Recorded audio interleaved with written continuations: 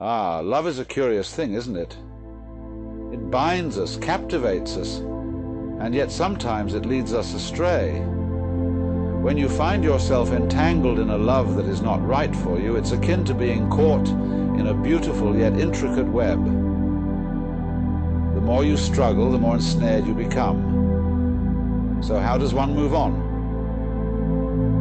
First, we must understand the nature of love and attachment. Love at its core is a connection, a deep resonance with another being. But attachment, that's a different beast. Attachment is the sticky residue of our desires, our fears, our hopes projected onto another person. It is this attachment that causes us to cling even when we know in the quiet depths of our being that this path is not ours to tread. To move on, you must first see through the illusion of attachment. This doesn't mean you stop loving, no. Love is vast, it is boundless, and it can remain in your heart without causing suffering. But attachment, the belief that your happiness is tied to this specific person, that must be gently released. Begin by observing your feelings without judgment. See them for what they are, fleeting, transient, like clouds drifting across the sky. They are part of you, yes, but they do not define you. Meditate on this. Sit quietly, breathe deeply, and let your thoughts come and go. Watch as the attachment rises, peaks, and then inevitably falls away. Next, cultivate compassion for yourself.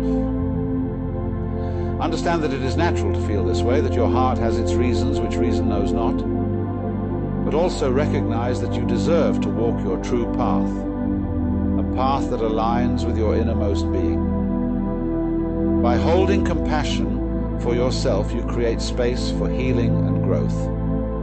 Engage in activities that nurture your soul. Surround yourself with friends who uplift you. Immerse yourself in nature. Pursue passions that ignite your spirit. These acts will help you reconnect with your own essence, your own joy, independent of another. Remember, moving on does not mean forgetting. It means accepting that this chapter of your life has brought you lessons, and now it's time to turn the page.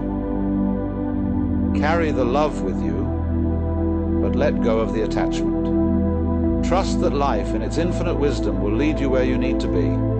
Each ending is but a new beginning, a chance to rediscover yourself and the world around you. So be gentle with yourself, allow the process to unfold naturally like the petals of a flower opening to the sun, and in time you will find that the love you thought you lost was never lost at all. It has simply transformed, evolved, and become a part of the beautiful tapestry of your life.